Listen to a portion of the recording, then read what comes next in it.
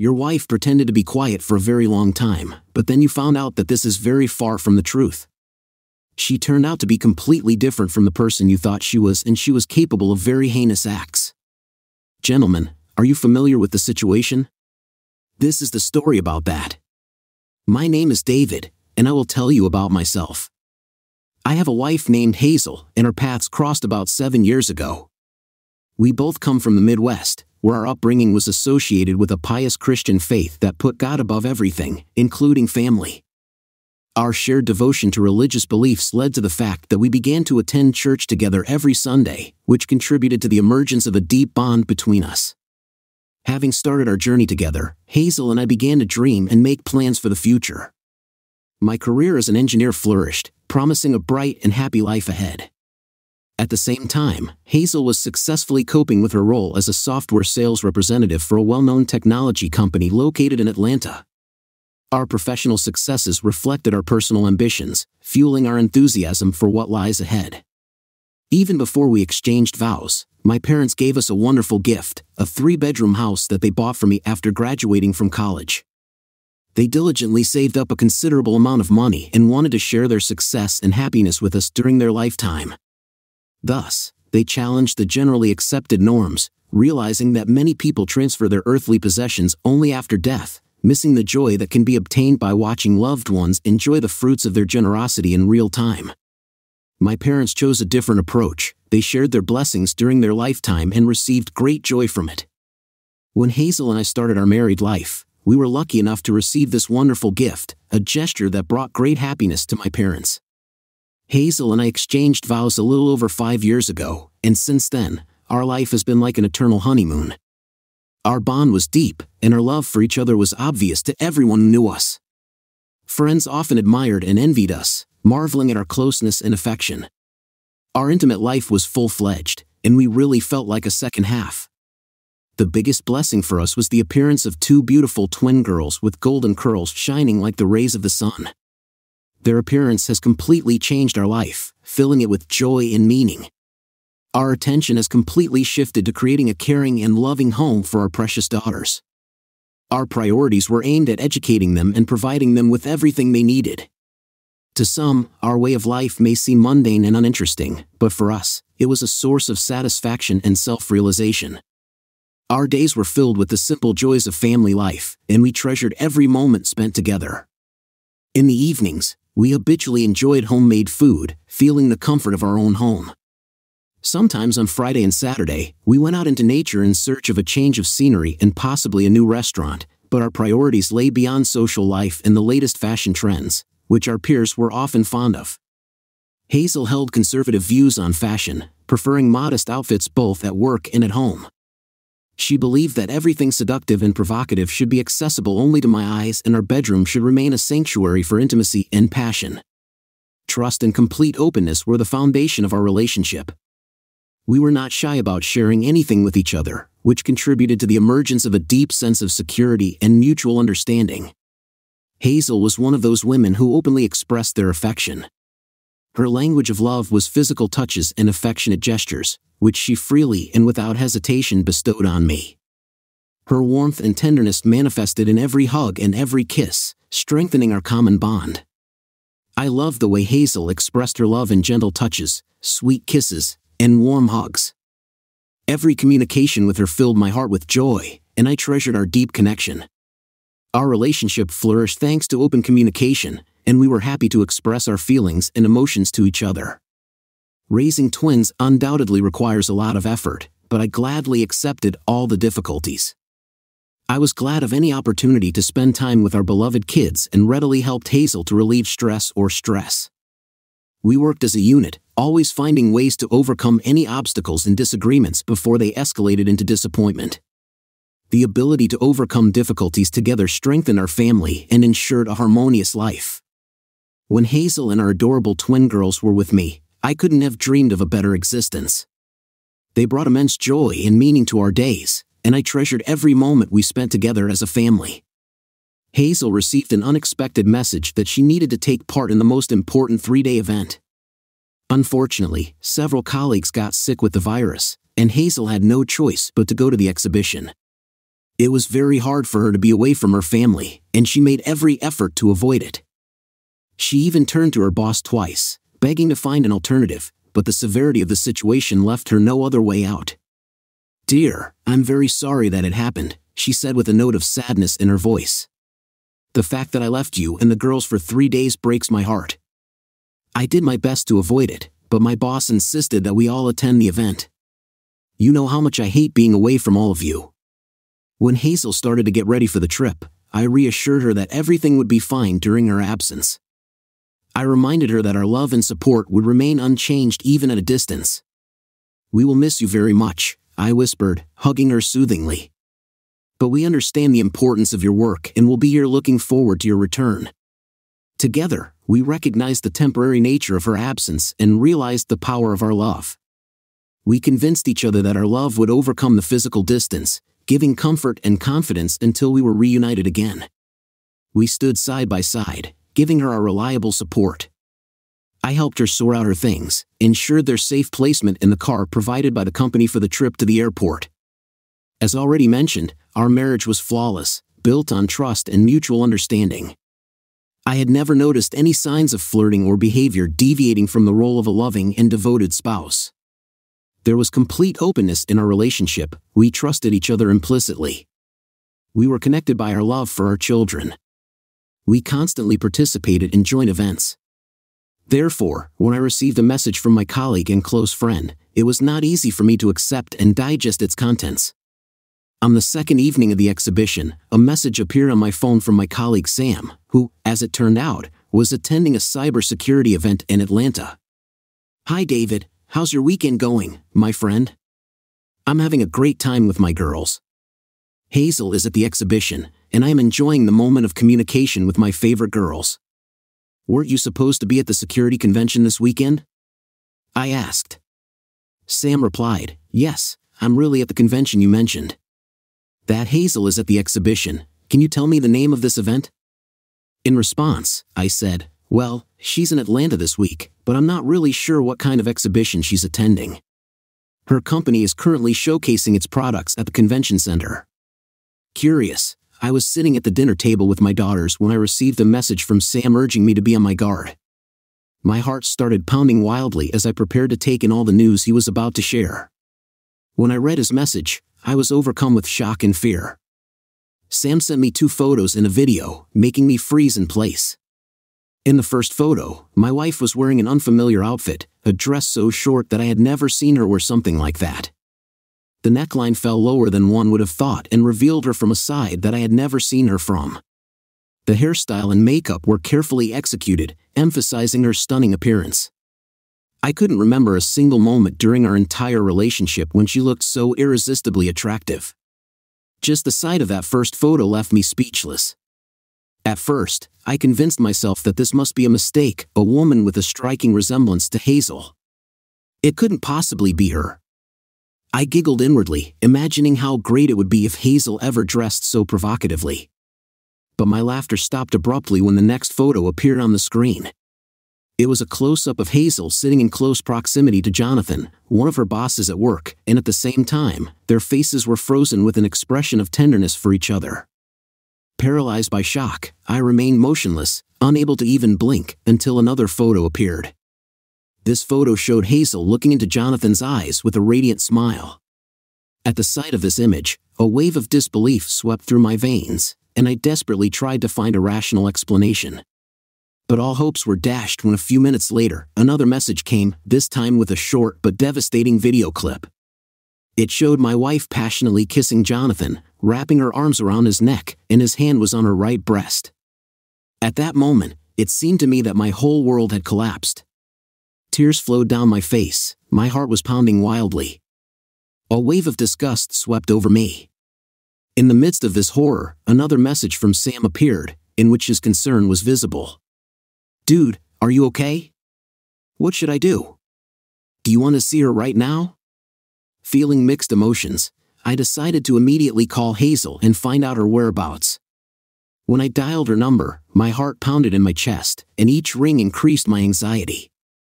Eventually, the call switched to voicemail, and I left a message expressing my longing for her presence and hoping that she was enjoying the evening. It was with a heavy heart that I contacted Sam, informing him of my attempt to contact her. I just called her, Sam. What the hell is going on? I asked, disbelief evident in my voice. Sam's remorse was palpable when he replied, David, I am truly sorry about the situation. I saw her take her phone out of her purse, look at the caller ID, and return it without answering. I can't believe it's really her. I've never seen her behave or dress like that. David, I never realized how attractive your wife is. I'm sorry, friend. I didn't mean to say that, Sam said, regret sounding in his words. At that moment of understanding, I replied, It's all right, Sam. Thank you for being honest with me and not hiding it. You are a true friend. Thanking him for his frankness, I told Sam that I would sort out the situation myself and that he did not need to interfere anymore. Worried about his safety, I warned him, if possible, it is better not to interfere. Let me know if anything else happens, but please don't waste any more time tracking her. Then I'll do it myself, my friend. Sam asked me how I was feeling, to which I replied, with a heavy heart, No, I'm far from fine, but I know what I need to do, and I'll take care of it. I am still in a state of perplexity, and it will take some time to comprehend everything, but I assure you, I will do it. Thanks again for Sam's support. I poured myself a strong drink and settled down in the dimly lit living room, trying to comprehend how my life had been destroyed in just 20 minutes. I had no idea that our relationship was under threat. How long ago did this happen? Could I have ignored the signs like that?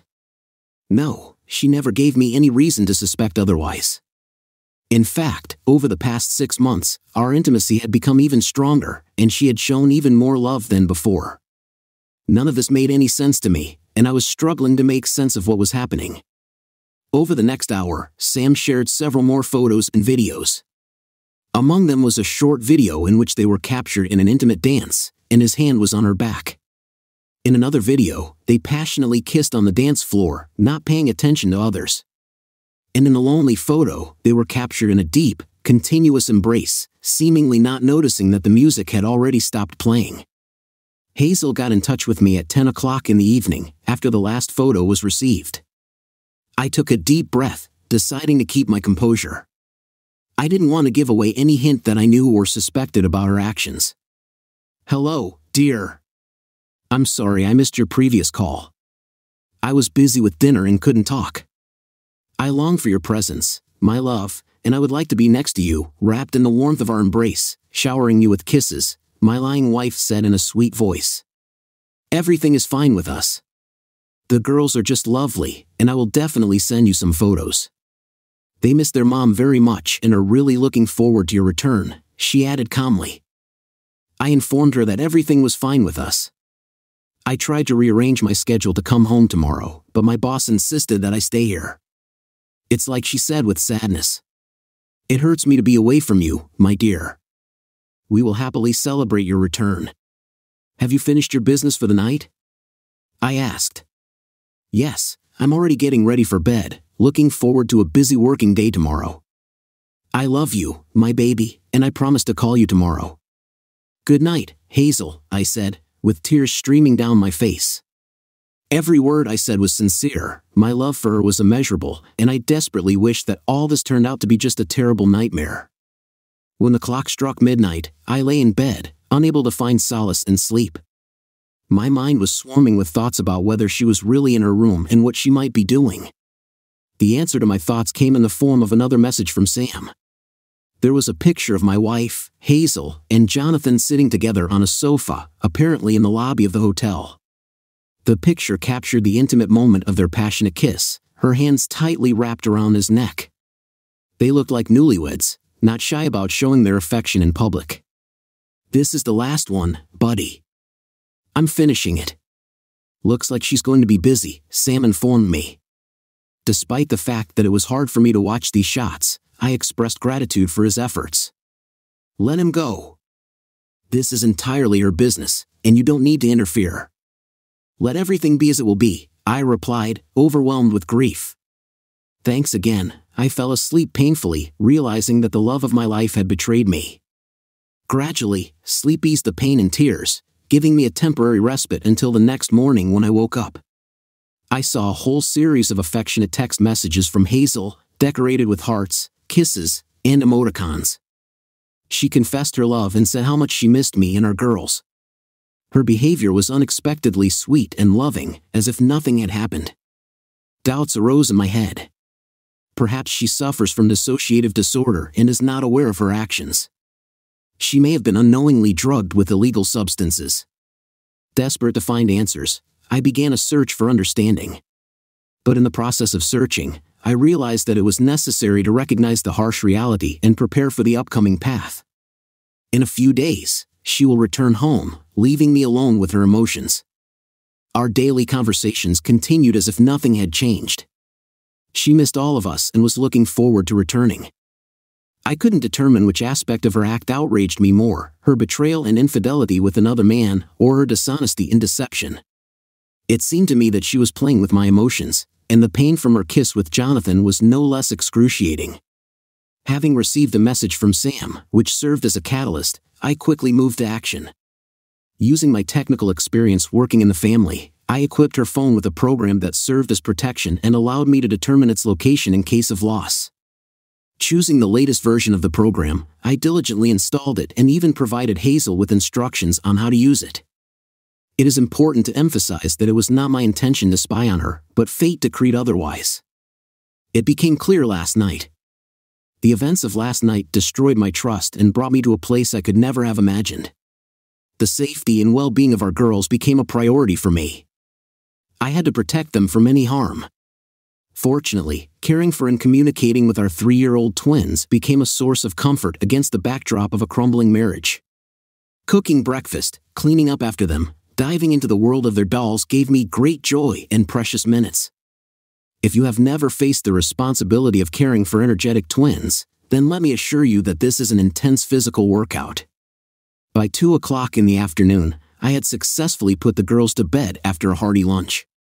Having refreshed myself in the shower and tidied up the house, I was finally able to collect my thoughts. Hazel sent me 6 affectionate messages, assuring me that she would call at 5 in the evening as soon as the working day was over. When I read her messages, curiosity got the better of me, and I decided to log into the cloud from my laptop. After logging into her account, I began to view everything that had been uploaded since the activation of the recording program. What I found stunned me and left me speechless. The messages she sent Jonathan were frank and full of desire. Several messages contained phrases such as "last night was incredible, baby, and can't wait to be with you again tonight." At the end, Hazel's name was signed, confirming the bitter truth. "Can we retire to my room when it's over, before dinner?" she asked eagerly. She replied, "Sure, but I'll need to call my spouse before we leave. I'll be ready by 5:15. Then she asked the question that struck me to the core, "Does your spouse suspect anything about us?" To which she replied firmly, "Absolutely not. He believes in my love for him, and I will try to keep it that way. In the future, our secret will remain hidden from him indefinitely. We've been able to hide it for more than 6 months now, and he still doesn't notice anything. Trust me, I know how to act in this situation." Overcome with anger, I reluctantly stopped reading.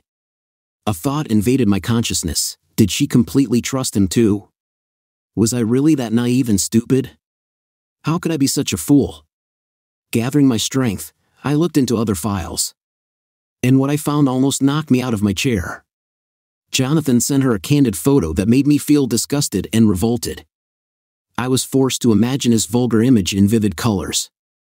Knowing that he sent it to my wife filled me with rage. I dropped my laptop on a chair, stood up abruptly, and let out a piercing scream. In a fit of uncontrollable anger, I grabbed a lamp from the table and threw it violently against the wall, breaking it into countless pieces. The anger that I had been able to contain before now completely engulfed me. When I was on the verge of breaking another lamp, there was a sharp cry from our girls, which broke the haze of anger that enveloped me. Their innocent screams brought me back to reality.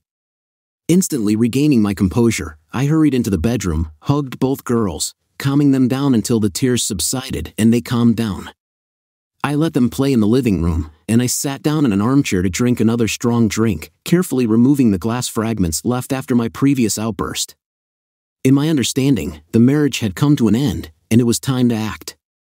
I didn't have the strength to endure their conversations anymore or dig through the remaining downloaded files that had accumulated in the cloud.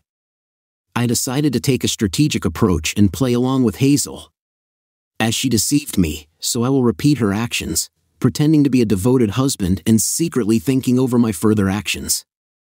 My initial plan called for contacting a divorce lawyer, engaging a private investigator, and developing a strategy to secure custody of our precious girls.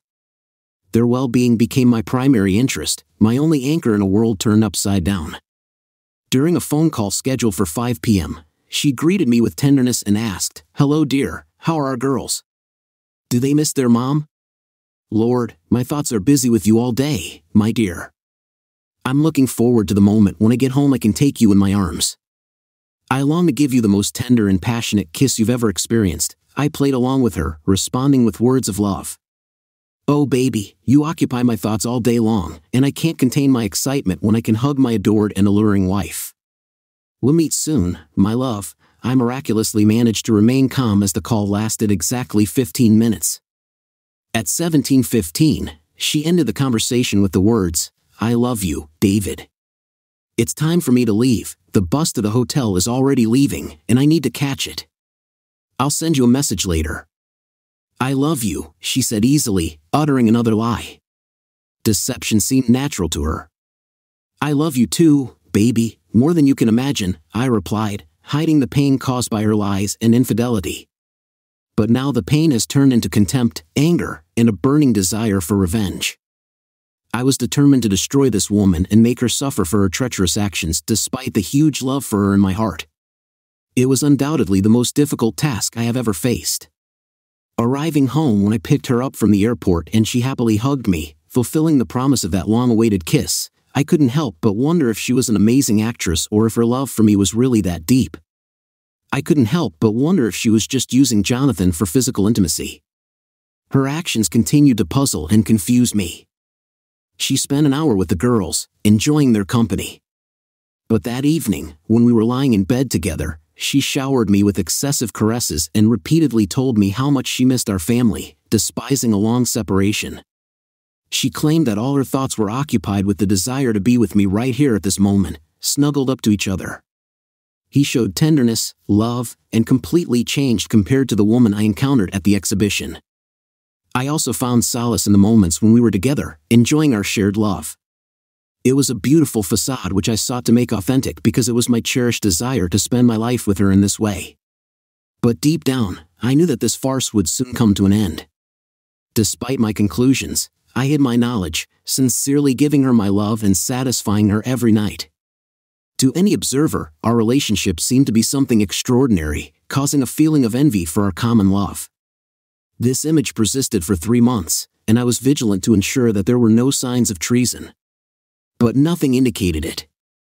She invariably returned home from work at the same time every evening, leaving no reason for suspicion. There were no suspicious phone calls or text messages that could raise additional doubts.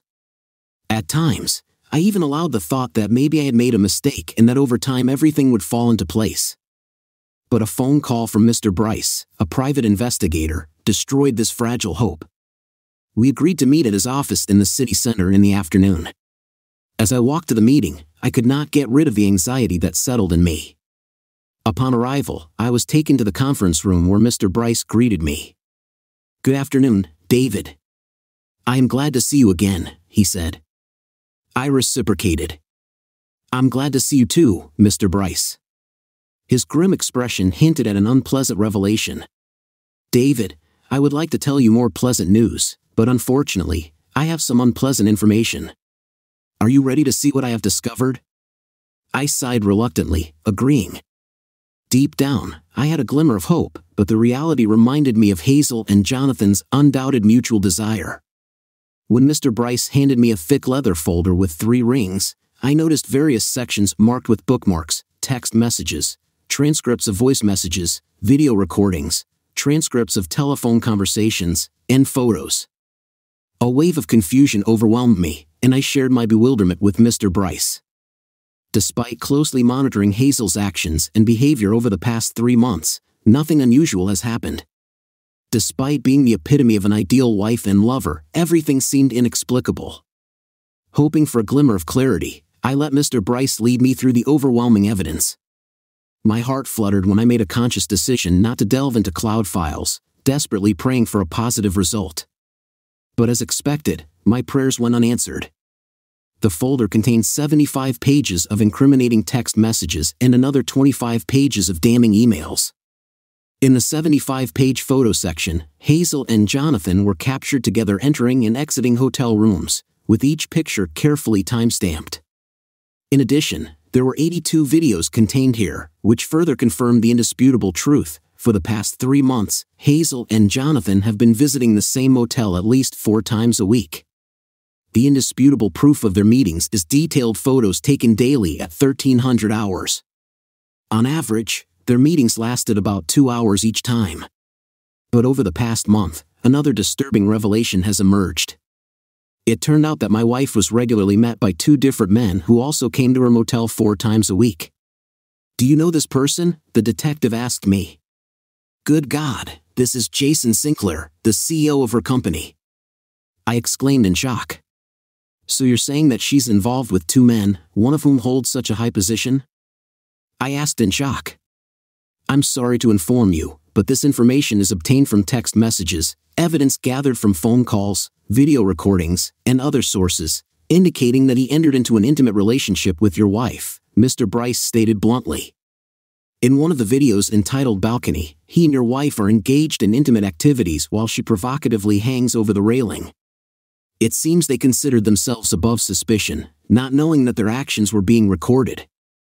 When Mr. Bryce played the video on an 80-inch display, their faces were captured in close-up with high-resolution video and clear sound.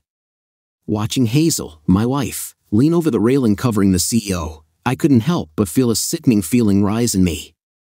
Overwhelmed with emotion, I left the conference room for a short time to recover, returning with renewed determination. I encouraged them to continue working, wanting to find out the truth about Hazel's actions. Another video titled Balcony 2 testifies to your wife's relationship with Jason. "I sincerely apologize for introducing you to these unpleasant testimonies, but given that their meeting took place in public, these videos may be crucial in possible divorce proceedings and child custody procedures," the detective said confidently. When I presented this evidence to my lawyer, she was amazed at the huge amount of data we collected. She couldn't believe that there were no signs of Hazel's infidelity in her house. Despite more and more evidence, she continues to maintain the facade of a loving wife and devoted mother, pretending that everything is in perfect order. At the meeting with my lawyer, we discussed various actions that we could take based on the documents I provided. Realizing the severity of the situation, I instructed the lawyer to immediately begin the divorce process. When I left the office, I was overcome by a sense of completeness. Deep down, I knew it was over even before these meetings, but watching these videos destroyed all the remnants of hope for reconciliation. I was overcome with confusion and thought about the question, who is this woman whom I thought I knew so well? After putting the girls to bed, we settled down on the couch and decided to watch some old movie. I planned the conversation carefully. While the movie was going on, I casually mentioned to Hazel that there was a girl working in my office who had been showing interest in me for the past few months. Grinning, I asked her to introduce me to another woman. In response, she gave me a piercing look, her eyes narrowed. "Really? Who is she?" she asked in a serious tone, with a stern expression on her face. "She warned me, if I ever catch you thinking about being with her, I will make you regret it. You belong only to me and no one else." Despite my attempt to keep the conversation going, it was clear that Hazel wasn't joking. She made her position on cheating very clear, which surprised me. It seemed hypocritical to me that she was so indignant about this when she herself had a secret relationship with 2 men. "It's infuriating, David. Why didn't you tell me about her behavior earlier? What's her name?" Hazel demanded. "Calm down, she's just an intern who likes to flirt." I completely ignore her advances. "What about you, Hazel? You're the most attractive woman in your office. Are you saying that no one is flirting with you?" I asked. "Of course not. They all know that I'm married and would never betray you," Hazel said confidently. "In all the time of our marriage, have you ever thought about being with someone else, or have you done any questionable things, even a friendly kiss? Have you never been unfaithful to me, my love?" I asked seriously. At that moment, she became very angry. Are you serious? Are you honestly asking me this? I am constantly expressing my love for you. I'm always there for you, and the thought of being with another man never crossed my mind. I can't believe you asked me that, she exclaimed. I apologized and agreed with her, continuing to watch the movie. A smile appeared on my face. I couldn't help but admire her acting skills. She was so convincing that I began to doubt my own thoughts. Now I understand why she was so successful in her work, I thought. When the tension subsided, she pressed against my shoulder again, and I felt the right moment. I reached for the phone, opened the text app, and selected a photo of Hazel and Jonathan frozen in a passionate kiss on the dance floor, his hand on her back. I was engrossed in the picture when she noticed that I was distracted. "What are you up to, David? Why aren't you focused on the movie?" she asked. "Because what I know is undoubtedly real," I said cryptically. "What do you mean?" Hazel asked indignantly. I turned down the volume of the movie and handed her the photo. At that moment, she froze, trying to answer something, but the words did not come out of her lips. I continued to look at the picture, noticing, "Wow, what an intense and seductive kiss you have with John." She was desperately trying to justify herself. "Where did you get this picture?" she asked. "I had lunch with my friend Sam Stein at the same restaurant where he noticed you with that man. He texted me to clarify if it's really you or if it's just a strange resemblance. Undoubtedly, it was you. He sent this photo as proof. Besides, I have to admit that this dress looks incredibly seductive on you. I've never seen you in such a short and revealing outfit before. I guess you wanted to impress your boyfriend. Oh, you were going to explain this situation. I can't wait to hear your version," I said, putting the phone back on my lap. "Dear, we only danced one dance, and he drank some alcohol. When the song ended, he abruptly grabbed me and started kissing me. The photo does not show that immediately after that, I slapped him and made a scandal. I would never allow myself to do this of my own free will. I bought this dress for a business dinner, but until now, I had no idea that it would be so revealing. I'm truly sorry, dear. I understand that such situations can arise unexpectedly, and I assure you it was the only case," Hazel explained. I sensed that she was not quite sure of herself and reassured her by saying, "Yes, baby, he will never dare to do that again." The movie resumed, and I leaned back in my chair, preferring to be silent, knowing full well that Hazel was worried. After a few minutes, I took out my phone and opened a video of them sitting on the couch, and his hand secretly gets under her skirt. I started looking. She looked at me, and fear was reflected in her face. "What are you watching now?" she asked nervously. I reminded her of the night she called me, saying she'd had a rough day and was back in her room, ready to sleep. She whispered, "It's ironic because 2 hours after our conversation, I received another message from Sam, and this time it contained a video. Do you want to see?" I asked, pressing the play button and showing her the video. "I can't wait to hear your explanation," I said, and a smile appeared on my face. My anger dissipated, replaced by a mixture of contempt and amusement at her reaction. "Oh my God, David, I am so sorry." After our conversation, Jonathan called me and informed me that we needed to discuss an urgent matter concerning one of our accounts. He insisted on meeting early in the morning. He asked me to meet him in the lobby to prepare for the upcoming meeting. I hardly remember the events shown in the video because I drank a lot and was in a state of strong alcoholic intoxication. You know how I get when I drink too much. I understand that the video seems accusatory, but nothing happened beyond that moment. I distinctly remember telling him to stop, confirming my commitment to our marriage, and leaving. There was nothing, my love. You have to believe me, Hazel explained. But the problem is that I have always trusted you, and you have deceived me twice in the last 20 minutes in serious matters. Can you try to understand my point of view? To my horror, I was left alone and saw photos in which my wife, dressed in an extremely provocative outfit, is engaged in intimate relations with her boss. Needless to say, this discovery caused me mixed feelings. Honey, why did you decide to hide this from me for 3 months? I can't help but doubt your intentions. To be honest, I was hoping that you would be open and honest about this situation.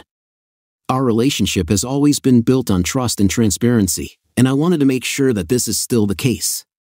Unfortunately, it looks like things have changed between us. Now I wonder if you're hiding something else from me. Is there a permanent romance between you and him? Do you really love him? I enjoyed teasing her and enjoying her bewilderment. Bursting into tears, she desperately confessed her love to me. But, Hazel, I'm begging you to stop repeating those words. I admit that you love me, and I still love you, but this feeling does not negate the significance of these photos. I need to understand why this happened and if there are any other lies that you are hiding from me. Unbeknownst to her, I turned on the voice recorder on my phone. David, please listen to me, she begged. In fact, there was nothing. Yes, I admit that I kissed him, as you saw, but that was all, and I repeatedly asked him to stop. I do not know what Sam witnessed and what he conveyed to you, but I urge you to trust me. Please stop crying, my love. I believe you, but I'm puzzled by your choice of clothes. It's unusual for you to dress like this, and the hairstyle and makeup were done differently. Is this all for him? You haven't answered my question. Do you have feelings for him? Are you thinking of leaving me for him? No, David, she gasped between sobs. I only love you. I never want to lose you. Nothing happened, and I can't explain why I dressed like that. I must admit, this is not typical for me. Perhaps because all the other women were dressed that way, and I also wanted to feel attractive. I can't fully explain it. I guess I felt a little insecure. Hazel tried to justify herself. I understand this point of view, and it makes sense, but then why didn't you tell me about the closeness between Jonathan and yourself, especially since nothing significant happened and you put an end to it? I didn't want to upset you. After all, he's my boss, and I couldn't afford to put my job at risk. If something had really happened, I would have told you right away, you know, she explained. I kissed her gently, hugging her, giving her the opportunity to vent her emotions through tears. This marked the beginning of a month-long epic in which I sought revenge. She showed increased passion, desperately trying to convince me that I was her only love interest. This farce went on every night for several weeks. Her acting abilities were pushed to the limit, and I just enjoyed the spectacle. The next morning, I couldn't resist the temptation to check the cloud for her communication with Jonathan, and unsurprisingly, she didn't disappoint. I saw their correspondence. To my horror, someone took a picture of us together at the convention and sent it to David. By coincidence, his acquaintance happened to be in the restaurant and became my witness of our behavior. I'm not sure about the extent of his knowledge, but the video shows us involved in a passionate kiss, with your hand on my back. Now that you mention it, I vaguely recall a man across from us who seemed to be recording what was happening on his phone. Although at that moment I treated it as inconsequential. What actions did David take when he found out about this? Surprisingly, none. I managed to convince him that there was nothing between us to prevent further altercation. He still doesn't notice that there is a relationship between you and me. I manipulate the situation, blaming everything on alcohol, and make amends to him. Fortunately, he is easily persuaded, but we have to be careful, my love. Our plans for tomorrow remain in force. I'll meet you at the usual time, 1 o'clock in the afternoon. I love you, darling. I love you too. When I read the last message, I was seized by a deep silence, and a whirlwind of reflections swirled in my head. It became clear that I had played a fool, becoming a victim of my own naivety. But the thirst for revenge was too intoxicating, and I decided not to stop there, but I preferred to enjoy the unfolding spectacle of Hazel's cunning, delving into the depths of her deception. With special care, I dealt with financial issues, ensuring myself full control over the situation. To do this, it was necessary to transfer money, close various accounts, and take measures to protect against possible damage that she could cause. I decided to keep my main Visa card but set a much lower limit of $2,500 for it, which allowed me to limit the potential damage. Hazel didn't understand the depth of my suffering and underestimated my ability to act. I turned to a lawyer to make sure that being the rightful owner of the house before our marriage, I would not be forced to leave it after she received the divorce papers. With this knowledge, I carefully prepared the infamous email that was soon to be sent out to her unsuspecting acquaintances. This digital message will contain a selection of incriminating videos, text messages, and photos carefully selected to expose her deception and betrayal in front of all her friends, relatives, and colleagues. In addition, I painstakingly collected duplicate folders with 3 rings, reflecting my own suffering, in order to pass them on to Mrs. Sinclair and Mrs. Wilkes, giving them the opportunity to witness the pain that I experienced. Simultaneously with the delivery of legal documents to all interested parties, I planned to make a carefully orchestrated disclosure in cooperation with my lawyer. We were preparing to file public civil lawsuits against Jonathan, Hazel's boss, and Jason, the CEO of a well-known technology company where they worked.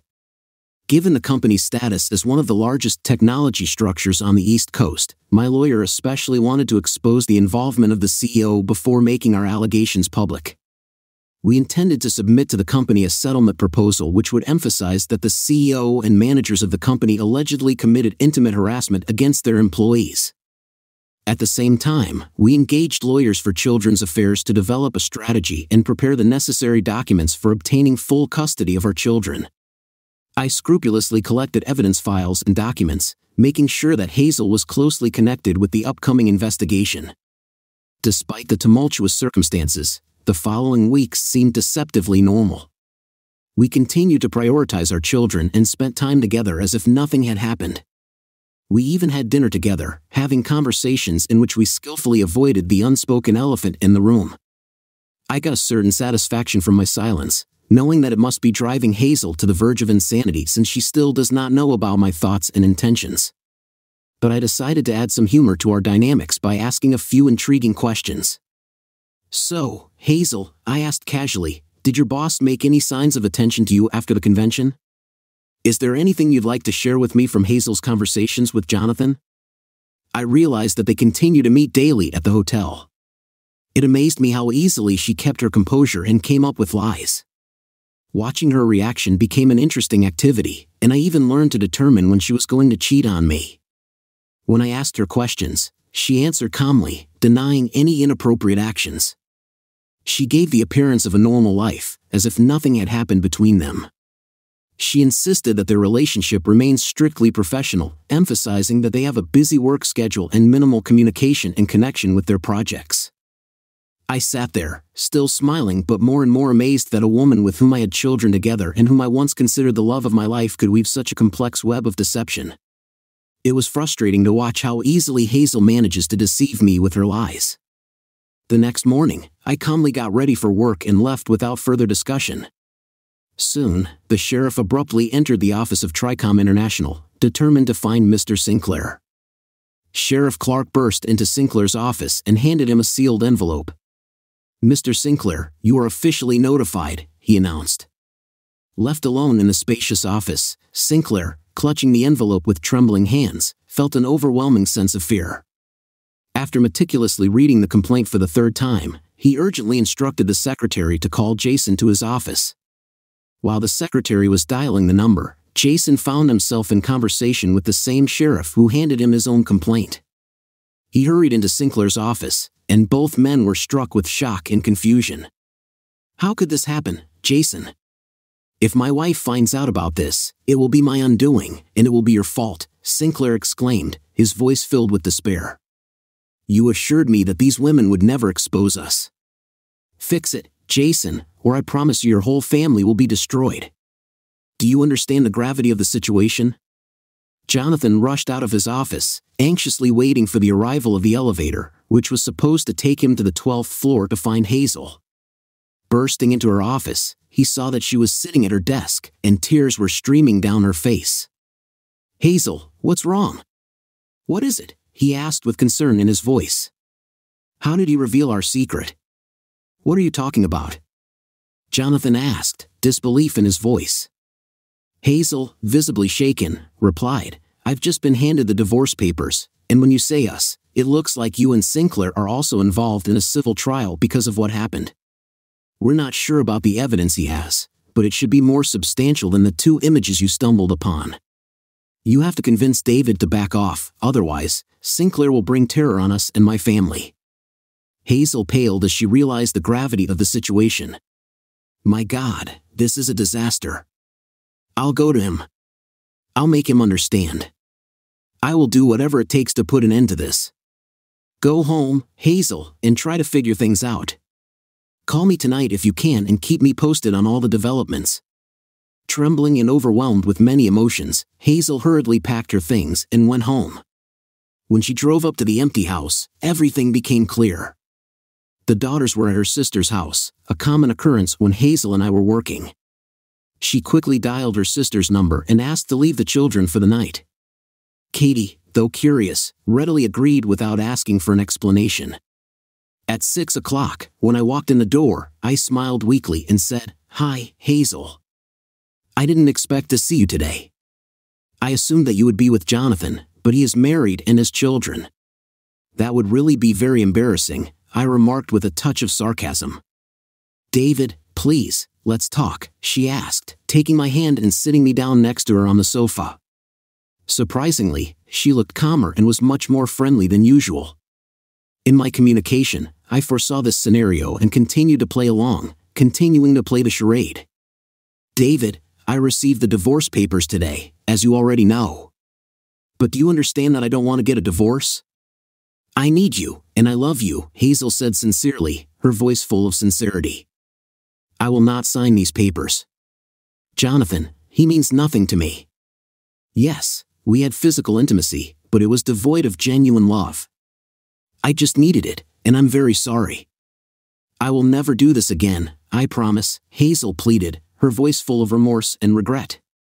"Oh, you promise?" I replied. Disbelief and bitterness could be heard in my tone. "I guess now I can completely trust you, and we can just forget about everything, returning to our so-called normal life," I added, trying to hide my true feelings behind a facade of a gentle smile. "Thanks, baby. I love you very much," Hazel replied, with obvious relief in her voice. "I'm grateful to you for forgiving me and understanding. I promise I will never lie to you again." But to my surprise, Hazel didn't seem to notice my sarcasm.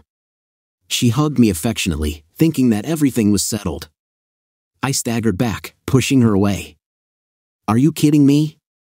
Are you completely crazy, woman?" I exclaimed, feeling anger rising in me.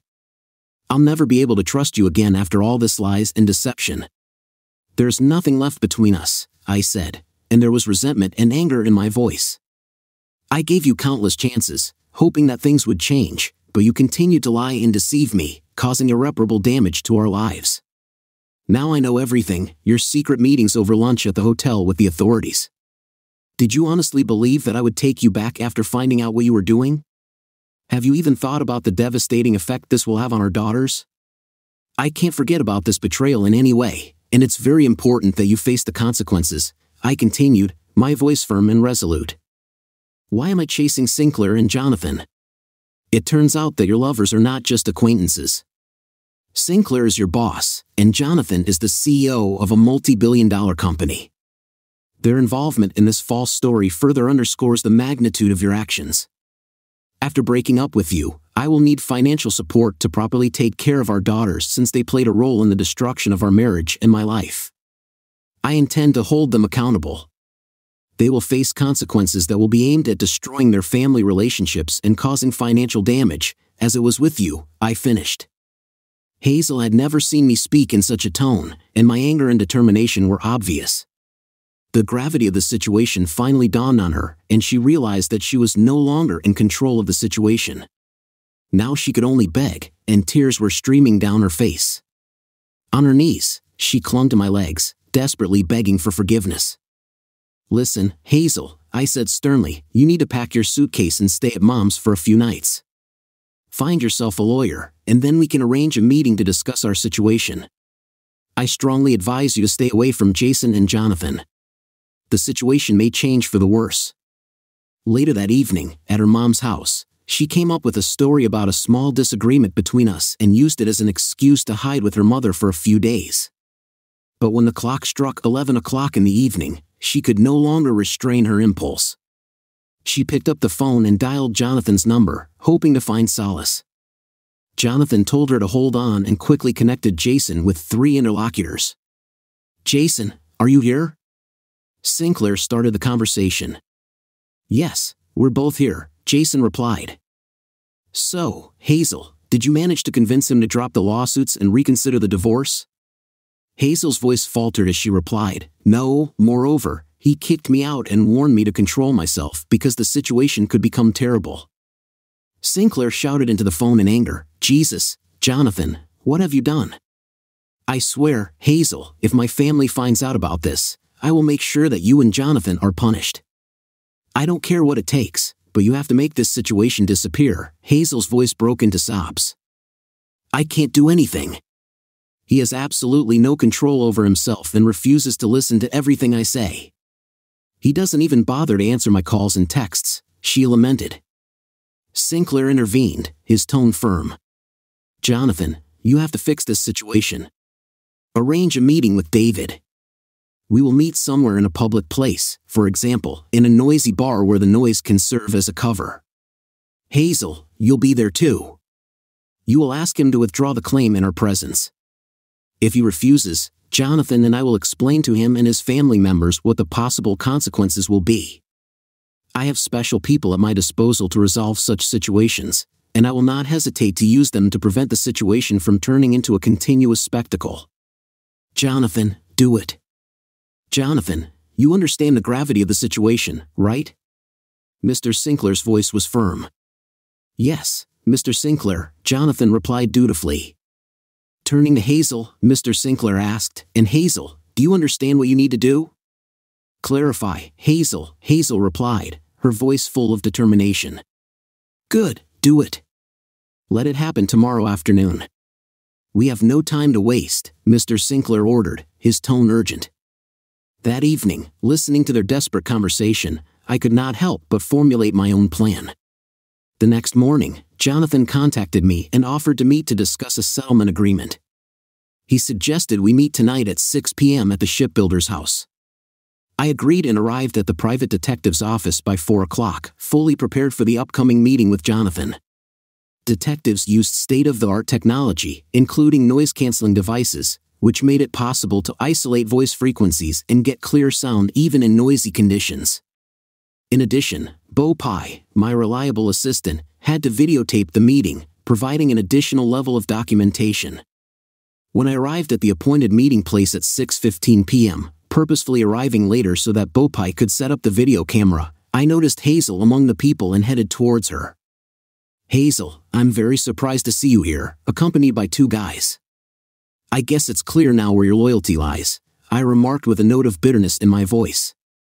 Turning to the audience, I asked, Gentlemen, what brings us here today? Why are we gathered here? Sinclair stepped forward and spoke on behalf of the audience. I'm Jason Sinclair, and I asked for this meeting. It's interesting to finally meet you in person. Sinclair, the videos I've seen don't quite match your ideas, I have to say. I can't say I'm very pleased to meet you, and with you, Jonathan, a man who was involved with my spouse and played a role in the destruction of my marriage. I can't say I'm pleased to meet any of you, Sinclair intervened. Continuing the conversation, Sinclair said, I understand your anger and frustration, and I can't imagine how difficult this situation must be for you. But it is important for us to discuss this. Please share your thoughts with us. I mentioned that we would appreciate it if you would drop the lawsuits against me, Jonathan, and the company. Is there anything else you would like to discuss? To my disappointment, you replied that the withdrawal of claims is not enough. You think that someone should answer for depriving me of the most precious person in your life. I looked at Hazel and added that she was the woman I loved and the mother of our children. From the realization of this, Hazel burst into tears, realizing the seriousness of the harm she had caused. I understand that you want to fix everything and find a solution, but I must stress that Hazel's return is not something I am willing to consider. Trust and love between us have been irreparably destroyed, and it would be unfair to our children to force us to reconcile. As for the lawsuits, I am ready to give them up under certain conditions. First, I ask you to pay me $5 million in compensation for the damage caused. Secondly, I propose to hold a meeting with both your wives and Hazel, at which a full confession will be made. These conditions are important to ensure accountability and openness for all parties involved. If you're ready to fulfill the conditions I mentioned, I am ready to give up these cases. But I must clarify that I cannot agree to the proposed amount of $100,000 and a non-disclosure agreement. It is important to realize the seriousness of the situation and ensure the triumph of justice, I stated. I understand your concern about protecting your family, but resorting to threats and violence is not an option. Let's approach this issue fairly and honestly. Given your willingness to negotiate, I am ready to reduce the amount of the settlement agreement to $4 million. This revised proposal reflects my desire to find a solution to the problem while acknowledging the damage caused. Let's try to resolve this issue amicably and move on. I understand that you may be desperately trying to protect your reputation and avoid the consequences of your actions. However, it is important to note that honesty and responsibility are crucial to resolving the situation. I cannot endorse or participate in blackmail or malicious acts in any form. It is not my intention to harm anyone or their family. On the contrary, I believe in the possibility of finding an honest and fair solution for all parties involved. But it's very important that your families are aware of your actions. Sinclair was completely shocked. David, by continuing to act, you are, in fact, prejudging your fate. Take the time to change your mind, drop the charges, and make peace with Hazel. It was just an affair, we can forget about it. I quickly took out my phone and sent 2 text messages. At the same time, I logged into my email and sent a pre-prepared message. In it, all incriminating videos, images, texts, and messages were now on their way to Hazel's friends, relatives, and colleagues. 2 text messages were sent by a courier standing outside Jason and Jonathan's house, pending further instructions. Instructions have been received. Deliver the package soon. Mrs. Sinclair and Mrs. Wilkes found themselves in possession of duplicates of an extensive folder on 3 rings containing incriminating evidence, photographs, videos, messages, phone records, and much more. Sinclair's patience broke when he turned to me with the words, "I'm talking to you. What will be your reaction? Will you drop the charges?" My answer to you, Jason, Jonathan, and my unfaithful wife is, go to hell. At that moment, Jason and Jonathan's phones burst into a cacophony of calls. At the other end, their wives anxiously tried to engage them in conversation. Sinclair's face contorted with anger, his complexion turned crimson, and he shot me a venomous look. Jonathan stood paralyzed by shock, tears streaming from his eyes. Hazel, puzzled by what was happening, turned to me and asked, "What's the matter?" I answered calmly, "Check your email in a few minutes, and I think you'll understand everything." The conversation between Sinclair and his wife was suddenly interrupted, and in a fit of anger, he pointed a threatening finger at my chest, shouting, "You're a dead man. I'll be happy to watch you die like a dog." With that, he stormed out of the bar. Jonathan stared at me, and there was a question in his voice that startled me. "Why? Why did you do this to me?" I was stunned by his puzzled question. It seemed incredible to me that he could ask such a meaningless thing. "Are you kidding me? Day after day for the past 6 months, you've been secretly meeting my wife, the woman I love, the mother of our twin daughters, and arranging for her to bond with Sinclair. And yet you have the nerve to be surprised when someone finally strikes back? All the evidence that I shared with your beloved wife was aimed at enlightening her, making her understand that you have destroyed countless destinies." Hazel's phone rang with a symphony of calls. Within a few minutes, her sister, brother, and aunt called. All of them had witnessed the video and photography, and questions were swarming in their heads. Initially pretending to be ignorant, Hazel eventually succumbed to curiosity and opened her email, wanting to know the truth about the chaos I had caused. Her jaw dropped, and a wave of anger swept across her face. "How could you do this to me?" she snarled, her voice full of betrayal. "You made everything so incredibly simple, didn't you, dear?" I answered, a mixture of love and disappointment in my voice. "I still love you, but our relationship can't be fixed." When I handed over to the authorities and social services the destroying audio recording from this very meeting, my lawyer assured me that full custody of our girls was very likely. You, on the contrary, will be lucky if you manage to avoid a prison sentence. I'm sorry, Hazel, my once affectionate nickname which you so casually exchanged with your illegal companion. I am well aware of all your misdeeds, my dear princess, and the time has come when you will have to face the consequences of your actions. 6 months later, Tricom, wishing to avoid further public outcry, decided to settle the lawsuit by paying a significant amount of $2 million. As a result of a gross violation of the morality clause in the contract, Jason Sinclair was promptly removed from the position of CEO and dismissed without severance pay. The consequences of his actions were not limited to the loss of a prestigious position. He also lost stock options worth more than $10 million. In addition, after a thorough investigation of his activities, Sinclair was sentenced to 5 years in prison for conspiracy to commit murder, as well as on a number of other charges related to his illegal activities during his time behind bars. His wife filed for divorce, which dealt him a heavy financial blow. Having lost his fortune, he left prison without means of livelihood, without a family, and without a home. After learning about this, I felt a little satisfaction.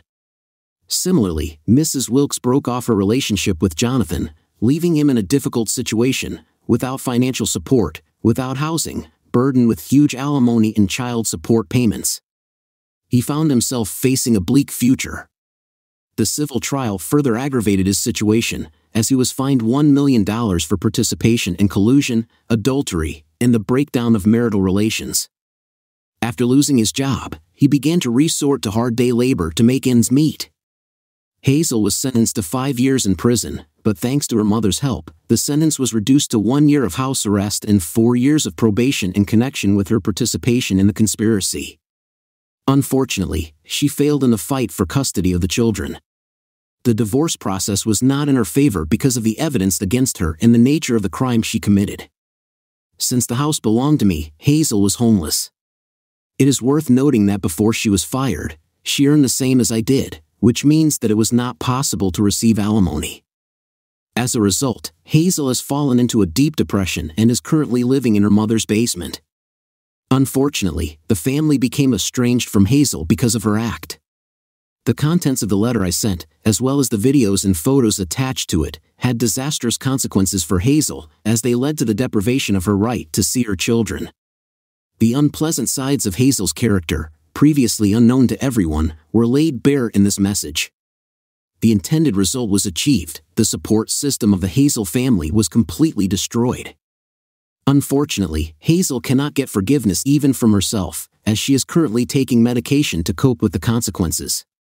Over the past 6 months, she has repeatedly been in psychiatric hospitals, trying to come to terms with the fact that she played a role in the destruction of several marriages.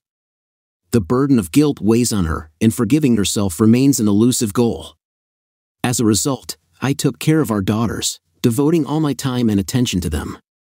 Fortunately, they found solace in the unwavering support of my sister and mother, forming a powerful support group. Despite the traumatic episode, I am sure that the girls will overcome any consequences and come out of this difficult period viable and strong.